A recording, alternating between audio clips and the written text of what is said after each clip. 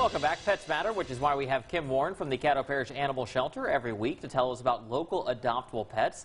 And this morning she is joined by Reserve. So Kim, tell us about Reserve.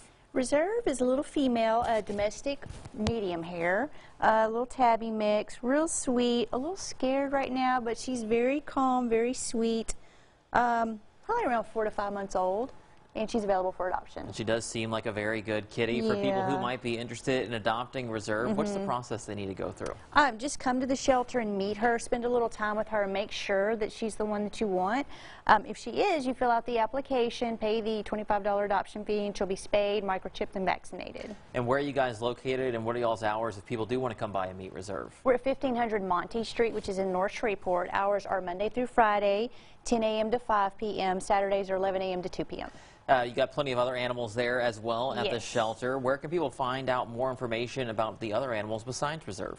They can go to our website. It's caddo.org. Click on Animal Services. You'll see dogs for adoption, cats for adoption.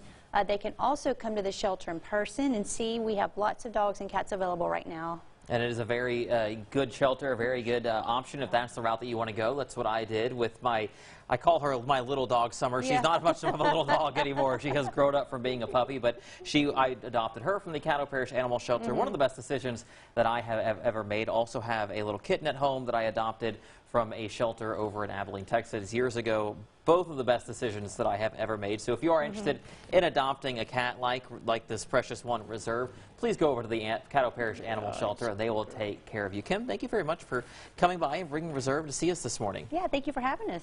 And we'll be putting this information up on our website a little bit later. For now, though, Josh will have a quick check of the forecast after the break. Stay with us.